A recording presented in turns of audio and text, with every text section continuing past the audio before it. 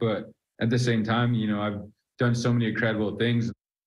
What's even more exciting, Trevor has documented his journey back to that spot on the mountain and into the history books in a new film called Full Circle. It premiered overnight at the Santa Barbara Film Festival, and Trevor says he's more comfortable backflipping in a sit-ski than he is on a red carpet. Go figure, Andrew and Rena. All right, Will, thank you so much. Inspiring story there. Very inspiring. And that's the kind of love we need to spread today. That's what's making news in America this morning. Have a great day.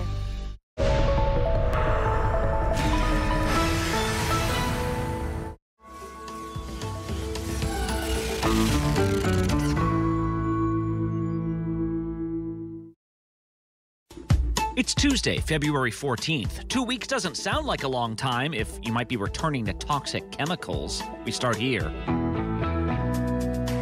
After a devastating train wreck, worried Ohio residents began moving back into town. It was like a mix of gasoline, paint thinner, and nail polish remover. Assurances from the EPA have only raised more questions about air, water, and freight trains. What could be so bad that a college would cancel basketball season? The abusive incidents usually occurred in front of the team, and no one intervened. Allegations of locker room hazing have resulted in criminal charges, and it's not just you, everyone's tipping more. Give or take, about 15 to 25% of my earnings came from tips. We'll explain what's led to what some are calling gratuitous gratuity. From ABC News, this is Start Here. I'm Brad Milkey.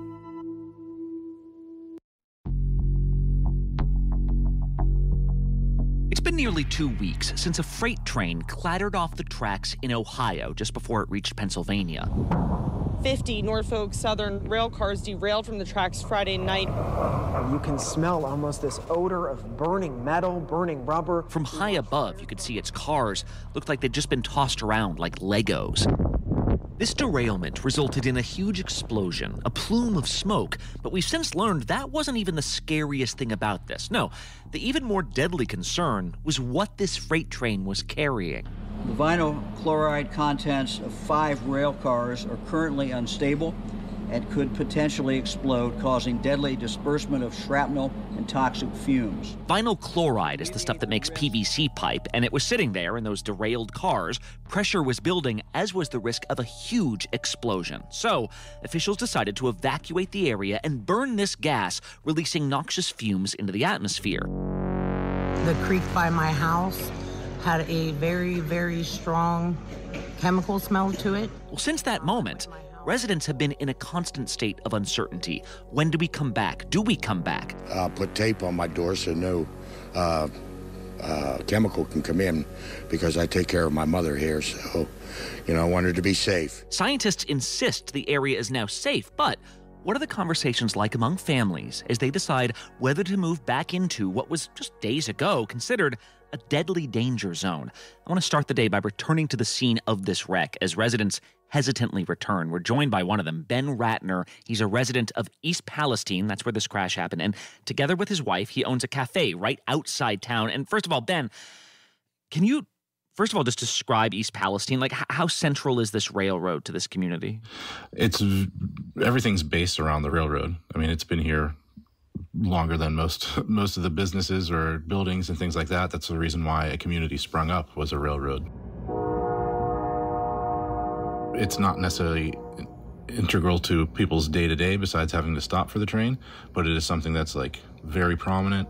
And before all this, it was kind of said that on average a train would come through every 13 minutes. Oh, wow. So it was very consistent. What do you remember about that day? The derailment happens. What are you seeing?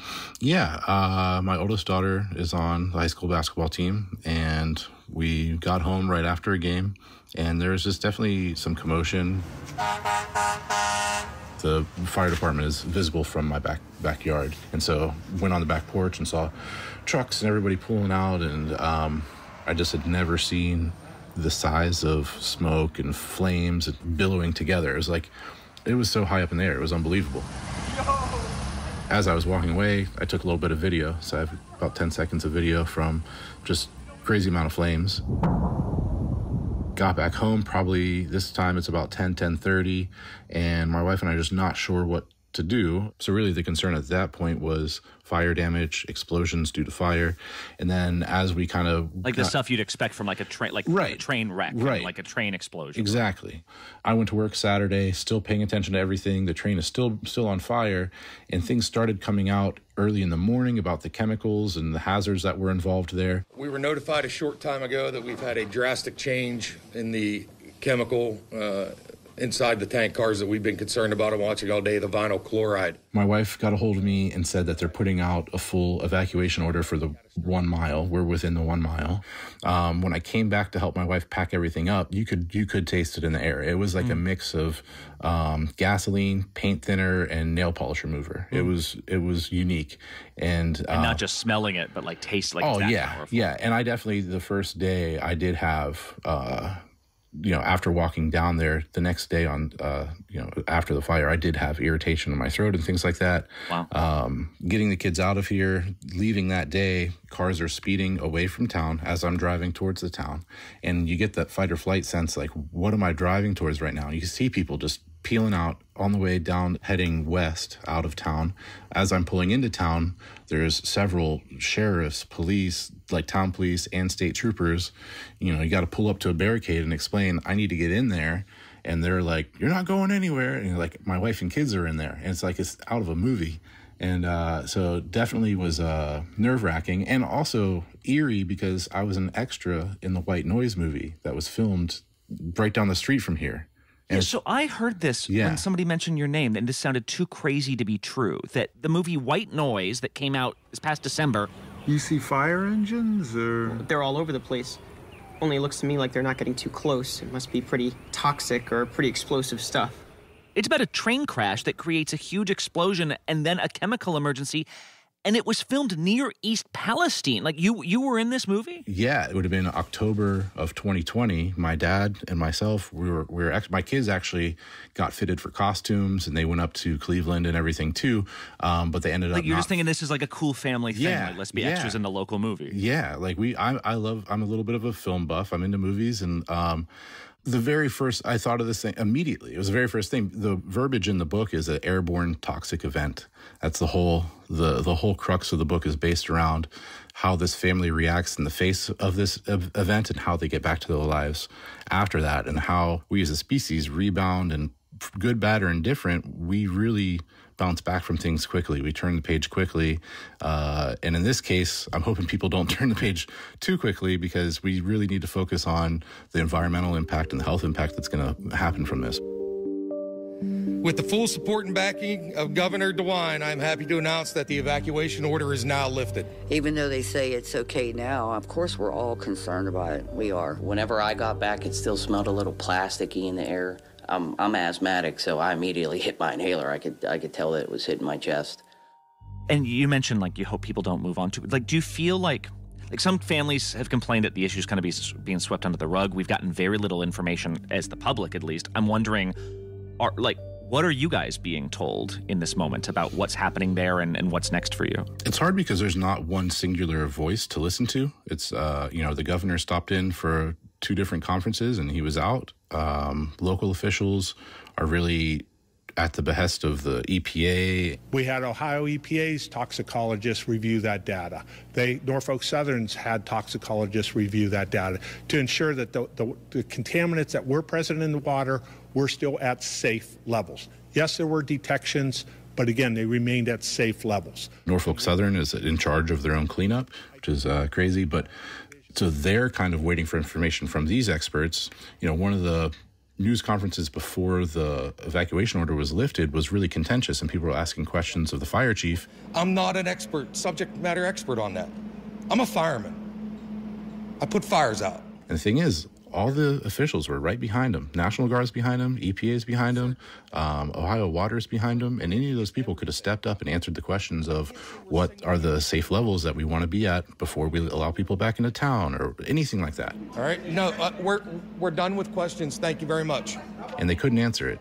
But then all of a sudden, the next day, less than 24 hours later, they say, go back home. It's safe. It's literally hundreds and hundreds and hundreds of data points that we've collected over the time to show that the air quality in the town is safe, and led to the decision for the fire chief to lift the evacuation. So to go from complete unknown when it's going to be safe to go back, and we can't even tell you what the levels need to be, to 24 hours later, go back home, everything's okay. And then a half hour later, a train is running through town already. We already have trains running through town. The trains are back already. Trains have been back. Trains had to have been on their way before the order was lifted, because trains were in town a half hour after the order was lifted. So that means those trains had to have been on their way from Chicago or Cleveland or wherever, traveling into Pennsylvania. And that's something now we've noticed they are incessant. There used to be 13 minutes between trains. Now it's a train goes and another one's coming, because they're trying to catch back up on all the work that was lost. What's it like, going back to the trains coming through, what's it like to hear them now? Not just for me, but everybody it's a sense of unease whenever you hear these trains, and not to sound overly like emotional about things, but I mean, there is a level of PTSD whenever it's just like, oh God, why do we have to hear these trains again already? Like, there's no understanding of the level of chaos that people went through. And it's like, immediately they're back. People aren't even back into their homes. They're driving into town and they're having to wait for a train.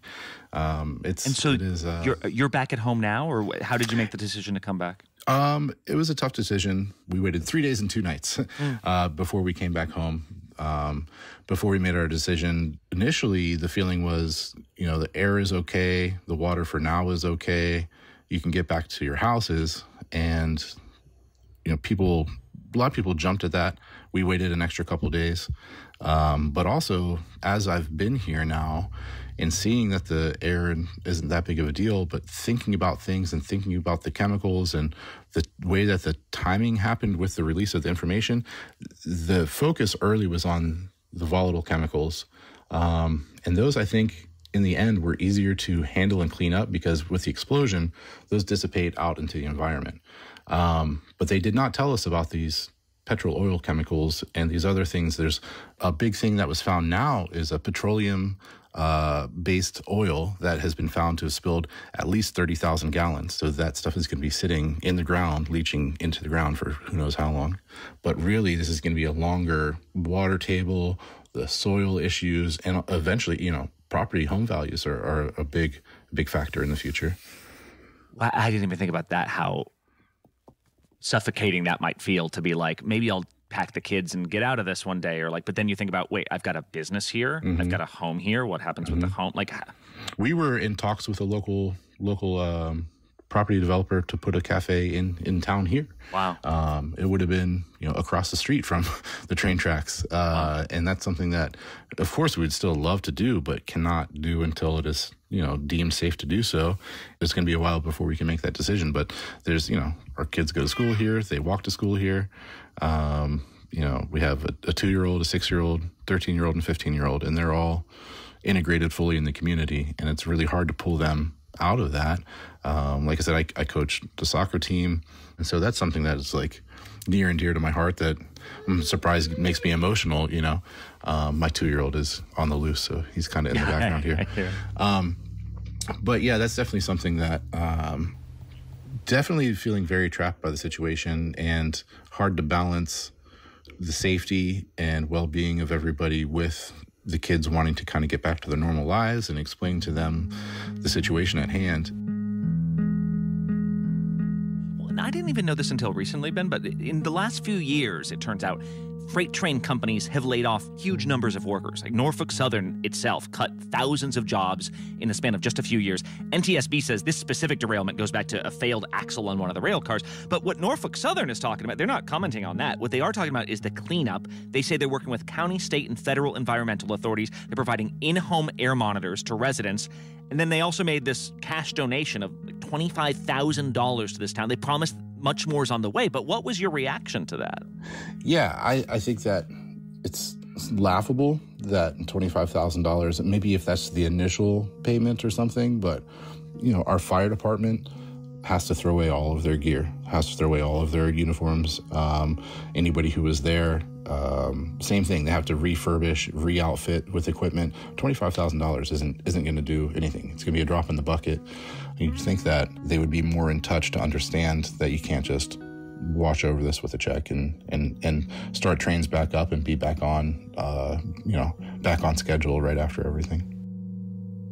Wow. And for their part, Norfolk Southern says they are donating more than $200,000 just to that fire department alone. They say they're covering the cost of families like yours who've had to uproot themselves, but you got to imagine that will just cover up to the days until the EPA said it was safe to move back in, as worrisome as that's been for residents like yourself. All right, that is Ben Ratner there back at his house in East Palestine. Thank you so much. Thank you. I really appreciate it.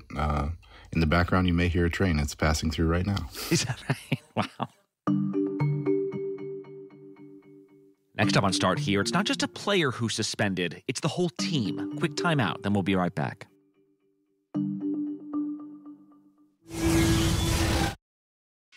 With so much at stake, so much on the line, more Americans turn here than any other newscast. ABC News World News Tonight with David Muir, America's #1 most watched newscast across all of television.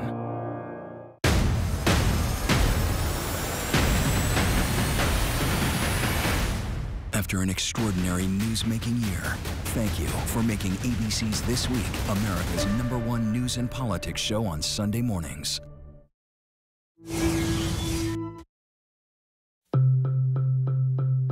The biggest sports story of the week, of course, has been the Kansas City Chiefs' comeback Super Bowl victory. For the second time in 4 seasons, the Lombardi Trophy has a red and gold reflection. Billions of dollars went into making this a successful season for the NFL. But at the more local level, what happens when your local team just vanishes, just no longer ceases to be?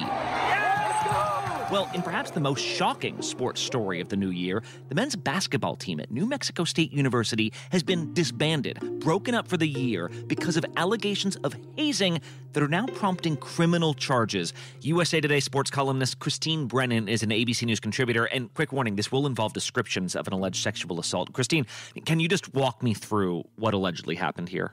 Brad, yes, and it is really troubling, the allegations. An unidentified player on the New Mexico State men's basketball team went to the police on February 10th, said he wanted to remain anonymous, didn't want to pursue criminal charges, which becomes important in a few moments when you hear what he had to say and what is in the police report. Ongoing hazing incidents that allegedly occurred in the locker room of the team at their arena and also at away games. That's according to a police report. 3 teammates were identified to police as being directly involved in the hazing. Their names were redacted from the report. The player is alleging that abuse was most recent on February 6th, but it's been going on for months. And it's troubling what he says, that 3 teammates held him down, face down, and removed his clothing. The player struck his buttocks and touched his genitals, according to the report. Wow. The player said he had no choice but to let this happen because it was a 3-on-1 type of situation. He added that the abusive incidents usually occurred in front of the team and that no one intervened. If nobody was willing to help this one person, they're their teammate. That person, even if they weren't their teammate, they should have been protected by these men. That is what we've heard. And as a journalist, I am telling you that story. As a human being, it is just absolutely stunning and appalling, isn't it? Wow. And so if that's true, if these allegations pan out, how would that have happened? Like, if this was happening in game after game, as the player says, obviously we'll see what happens with these criminal charges with these specific players. But, I mean, does it go beyond that? Does responsibility also get assigned to, I don't know, team leaders, coaching staff? Well, exactly. The allegations, and we want to stress, of course, that these are allegations, and we presume that things will become clearer whenever as this starts to play out. They should pull their heads out of their butts and actually figure out what they need to do and how they need to be better than what they've been doing. But at the end of the day, Red, it's the coaches. I mean, the head coach, they have to be, all the coaching staff, they need to be on top of what's going on their college campus and with their team. In this case, it's a first-year head coach, Greg Heyer, and now placed on paid administrative leave. But often these coaches will make sure one of their assistant coaches or someone is linked to one of the players in the sense of that's their go-to person in the locker room. If there's a problem, I'm not even talking about something this egregious, but just, is everyone happy? Come to us. Let us know. There's always those lines of communication. So again, the breakdown here is so extraordinary. So either you knew and you covered it up, and again, there's no sense of that. We're just obviously surmising here where this story goes from here. But either he knew and covered it up or didn't tell anyone, or he didn't know. And frankly, that's also on him because he is the head coach of the basketball team, the men's basketball team. That is his responsibility to know what's going on. And at the end of the day, as you well know and as listeners know, these are student athletes. Chancellor Dan Arvizu saying, quote, "I was so heartbroken and sickened to hear about these hazing allegations. Hazing is a despicable act. NMSU policy strictly prohibits hazing in all forms, and it's something we simply will not tolerate." At the end of the day, these are 18 to 22, 23-year-olds who, and this is what the chancellor was talking about, who are basically given over to the university from their families, and how something like this could just keep going unchecked, allegedly, for months with a very high-profile program. Men's basketball is, football, men's basketball, women's basketball. Those are those high-profile programs on all college campuses. And that is also just, again, I'm running out of adjectives, but that is also just stunning. Well, and so New Mexico State then comes out and says, men's basketball is done. We're finished. Definitely for this year. And then, I mean, is it even unclear what happens in the years after? How significant is that for a team, but also just a school or an entire sport? It doesn't happen very often. In fact, it's hard for me to remember anything quite like this. Certainly you had something like SMU when they had football improprieties. They shut down their football program, and literally it was called the death penalty. There was no more football program at SMU for a couple of years, and then they built it back up. Penn State football program did not shut down. There were calls. I even, as a journalist, as a columnist, talked about they need to stop playing football for a couple of years. They didn't do that. They say they cleaned everything up, and of course, a lot of it had been a long time earlier. Jerry Sandusky is in jail. Joe Paterno, the head coach, is dead. He died not long after. So the bottom line is, it is definitely a new situation at Penn State. But to stop everything, to literally say, as the chancellor of the university did, we're done. To me, putting on my columnist hat, I would say absolutely. Now knowing what is in this police report, that was absolutely the right thing to do by the chancellor, by the leadership of New Mexico State.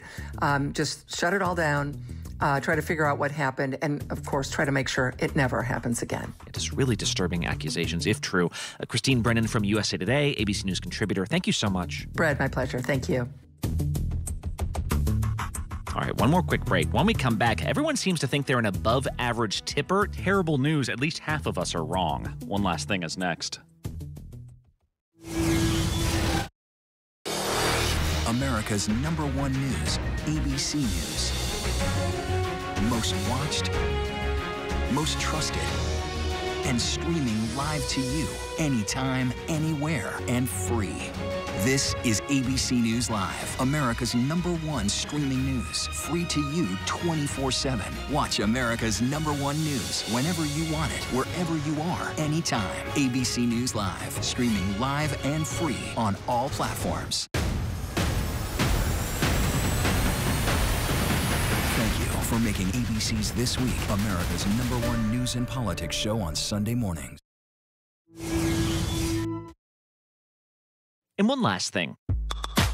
Personal question. How much do you tip? Don't be shy. After all, the employees are certainly watching. The thing they do now is they turn the screen towards you, so you kind of feel compelled to give something. Right. Even though it's takeaway, so you haven't... Did you tip them?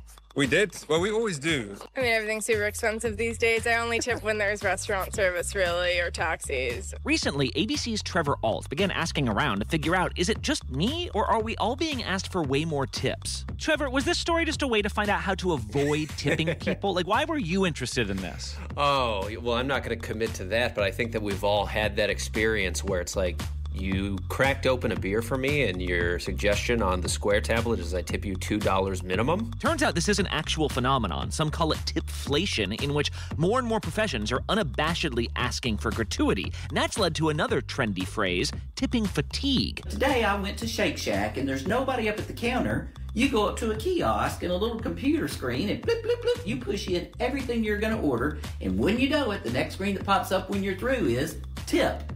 I work here now. You should be tipping me. It really springs out of two trends. One of them is a digital one. Little electronic kiosks and mobile payment prompts have made it so easy to ask for a tip, it's almost silly not to. Because what's the worst case scenario? They just say no? The other reason for the sudden uptick is a cultural one. Really, in recent years, this movement started from a place of generosity and positivity. People wanting to help out those essential workers who weren't going to be making as much money during the pandemic when they really needed it. Together, the good vibes and the technology have led to more and more pressure on customers. I've noticed it when I go to concerts and I buy a t-shirt from the merch stand, and the screen says, "Do you want to tip me $2 for handing you this t-shirt?" And I do. I do, because I feel bad. Or, no, that's wrong. I'm giving myself too much credit. I do because I don't want to be the guy that doesn't tip. And that's basically what people are expressing frustration with. Now, you might be wondering, back in my day, this wasn't a thing. Didn't it used to be simpler? Well, no, not really. Tipping in the U.S. in particular, the accounts suggest that travelers between Europe and the United States in the second half of the 19th century credited for bringing tipping to the U.S., where you have wealthy Americans who had discovered this tradition and wanted to seem aristocratic, and so they began to tip when they returned back home. That's Professor Kwabena Dunkor from Stanford, who studies tipping. He says what began as a kind of, aha, here's an extra tuppence for the bellboy, morphed from a bit of gratitude to then a way to show off, to then a tool to underpay former slaves, and eventually a weird dance of societal expectations. And he should know, he put himself through school as a cab driver. Tipping was a major source of my income. So give or take, about 15 to 25% of my earnings came from tips. Given that I'm from Ghana, I found tipping to be quite peculiar. That said, there's a big difference right now between people casually soliciting tips, like at your hardware store, and establishments where they are expected. I ordered a meal from a local restaurant. Instead of delivery, I got pickup. Like, I rode my bike over there, and I tipped a couple bucks online prior to be nice, but then when I get my order, they had circled my cheap tip with a question mark, and I'm like, all that money would have gone to a delivery guy, and now, like, I'm getting shade from the kitchen staff. Like, what am I supposed to do, Trevor? Outing yourself as a bad tipper, Brad, on his own podcast. I didn't know this was part of the gig! And if you thought Trevor was going to say, nah, Brad, don't worry, employees aren't keeping track of individual tippers, you're wrong. Some of the workers that I would talk to, they were very upfront about the fact that they're like, listen, I don't want to put any pressure on anybody. I'm not like staring them down as they're tipping me. But as soon as they sign the check and they bring it back to the register, they're looking down, how much did that person pay me? I do like to see how much the people tip, just because, like, it's kind of like a little game. It's like, I think you're going to tip a lot, but I don't know if you are, you know? So it's like a guessing game. Exactly, yeah. Now, there's obviously an argument to be made that the true culprit here is not Square or Venmo or the pandemic. It's the low hourly wages for so many workers that they would have to rely on your gratuity. However, when Trevor asked restaurant staffs about whether they'd prefer a consistently good wage or the current system, not only did managers say this was more fair, but many workers said the same. After all, in this environment, the good tips outweigh the bad. By the way, if supporting local servers has nothing to do with it, if you're only tipping because of social pressure, well, at least remember, being a good tipper always impresses a Valentine's date.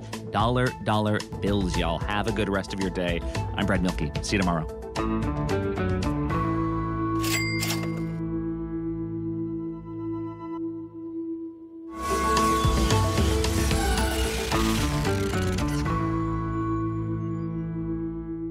ABC News, America's #1 news source.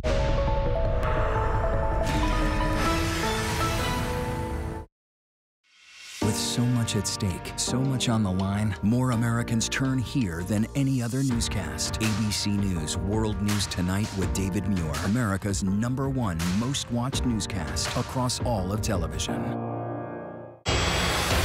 With so much at stake in our world right now, we wanted to thank you for your trust and for making ABC News America's #1 news. And thank you for making ABC News Live America's #1 streaming news.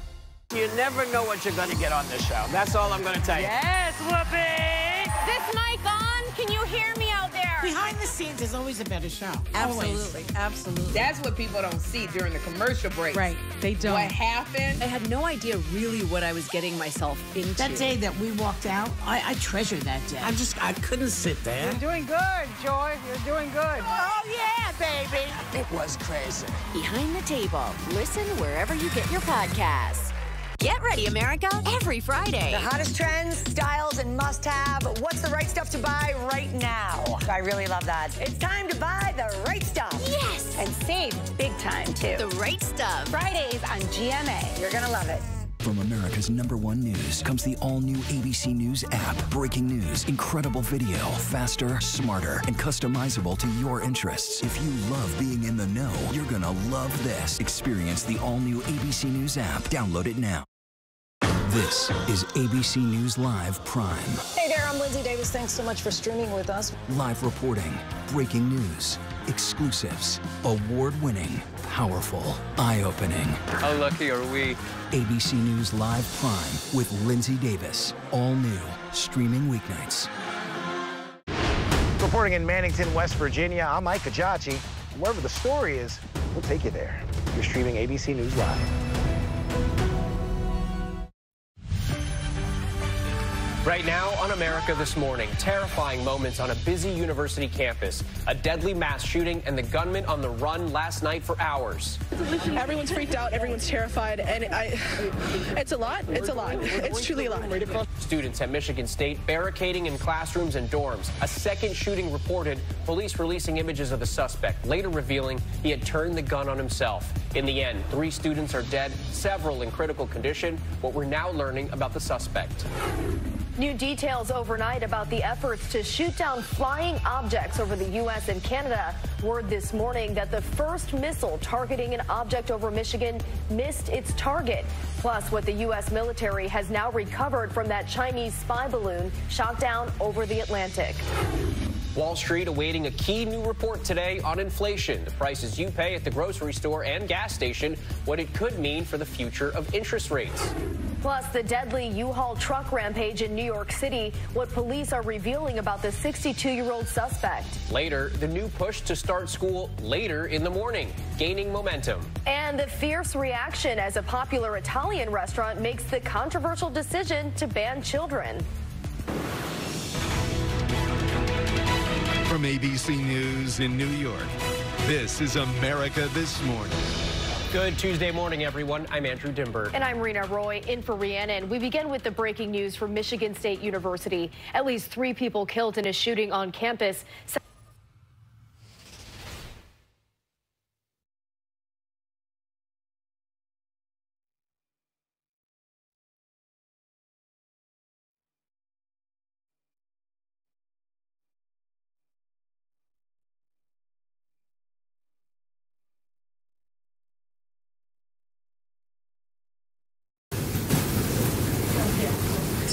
All right.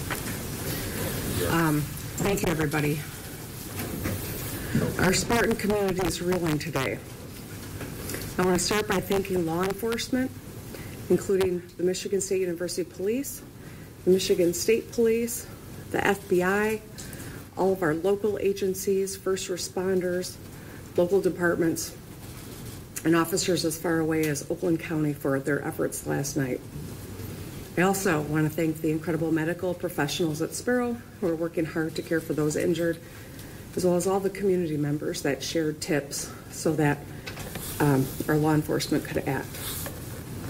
We mourn the loss of beautiful souls today and pray for those who are continuing to fight for their lives. Every Spartan student, parent, and staff member should know that Michiganders and Americans everywhere are thinking of you today. President Biden and I spoke last night. He pledged his support and the thoughts of an entire nation, and we will work together to do what is necessary to help MSU community heal. We're all broken by an all too familiar feeling. Another place that is supposed to be about community and togetherness, shattered by bullets and bloodshed. We know this is a uniquely American problem. Today is the 5th anniversary of the Parkland shooting.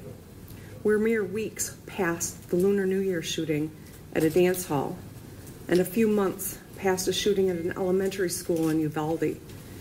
And looking back at a year marked by shootings at grocery stores, parades, and so many other ordinary, everyday situations, we cannot keep living like this. Our children are scared to go to school. People feel unsafe in their houses of worship or local stores. Too many of us scan rooms for exits when we enter them. And many of us have gone through the grim exercise of figuring out who our last call would be to. Last night, a lot of kids on this campus made those calls. They worried for their lives and for their friends, for their fellow Spartans. Parents across Michigan were on pins and needles, calling their kids to tell them that they love them. As parents, we tell our kids, it's going to be okay. We say that all the time. But the truth is, words are not good enough. We must act, and we will. But today, let's hold the MSU and East Lansing communities close. And let's think of the families and friends of those who have lost, those fighting for their lives, and the countless Michiganders whose lives are forever changed by yesterday's shooting. We will get through this together, and we will do it with the full support of the state of Michigan and the U.S. federal government. And with that, I would like to hand this over to our Congresswoman Alyssa Slotkin. Thanks, Governor. I want to echo what the governor said about the response of law enforcement. Those of you who might have been listening on the scanner, you heard how deeply complex this operation was yesterday, with young people calling in tips constantly, with an unbelievably difficult area of environment to navigate. Law enforcement did an incredible job. We had hundreds respond from across the state. And I think it's a testament to those who hold the thin blue line for us, the ones that hesitate or do not hesitate when we need them. And I think we should recognize how desperately needed they were last night and in our society in general. I want to thank the doctors and nurses and staff at Sparrow Hospital. They were on it. No one wants to live through a mass shooting like this, but they were prepared and they handled it with grace and humanity. As the representative of Oxford, Michigan, I cannot believe that I am here again doing this 15 months later. And I am filled with rage that we have to have another press conference to talk about our children being killed in their schools. And I would say that you either care about protecting kids or you don't. You either care about having an open, honest conversation about what is going on in our society or you don't. But please don't tell me you care about the safety of children if you're not willing to have a conversation about keeping them safe in a place that should be a sanctuary. Now, the Spartan community is incredibly connected and proud. We've already seen people come together. But for me, the most haunting picture of last night was watching the cameras pan through the crowds and seeing a young person wearing an Oxford Strong sweatshirt. The sweatshirts that were handed out after those kids lived through a school shooting 15 months ago. And we have children in Michigan who are living through their second school shooting in under a year and a half. If this is not a wake-up call to do something, I don't know what is. In the meantime, I feel confident that our law enforcement is doing everything that they can to understand the situation. I'm thrilled that federal law enforcement is on scene, bringing their resources to the fight. We're not going to rest until we understand. But I think the fact that we're having this conference so quickly after another mass shooting in our state should be a statement in and of itself. Thanks very much. That's okay. Well, on behalf of the community, I'm Mayor Andy Shore. Mayor Ron Bacon, East Lansing. City of Lansing. This is the morning that nobody ever wants to have. This is the day that nobody ever wants to be standing up at a lectern. When you get elected, you want to talk about the great things in your community and not this. But here we are. I do want to thank the Lansing residents who stood up. These many tips you've heard about came in from many of our residents, and as a result, the shooter was identified and the threat was neutralized. So we're very proud of our citizens in Lansing. There's going to be so much fear. It's not just the students, it's the community. I've heard from parents and citizens who didn't know what was going on. So I want to share, we have a community mental health resource that is open 24/7. It's a crisis services department, 517-346-8200.